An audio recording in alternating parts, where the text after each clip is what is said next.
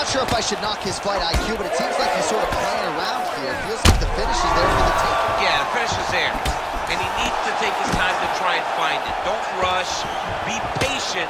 And in that patience, you'll find a punch or kick that will put your opponent out. Allen's bleeding from the mouth, Daniel. Looks as though there's a cut on his lip. Thankfully, he's a lot tougher than